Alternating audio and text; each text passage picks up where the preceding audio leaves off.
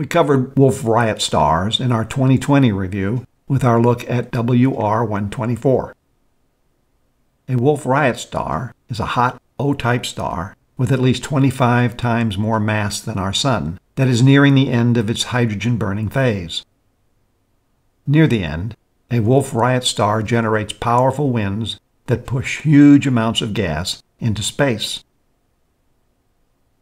A new image from Webb reveals a remarkable binary star system, with one of them being a Wolf-Rayet star known as Wolf-Rayet 140.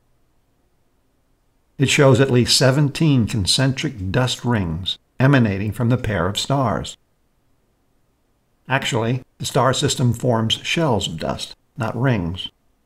But what we see is the light reflected at the edges, from our point of view. Each ring was created when the two stars came closer together and their stellar winds collided, compressing the gas and forming dust.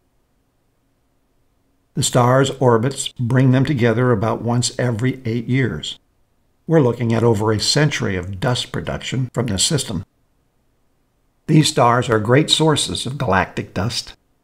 The most common element found in stars, hydrogen, can't form dust on its own. But Wolf-Rayet stars eject more complex elements, like carbon. The heavy elements in the wind cool as they travel into space and are then compressed where the winds from both stars collide. We'll cover dust, a critically important component of stars and planet formation, in depth later in this 2020 review when we get to the VV191 galaxy pair.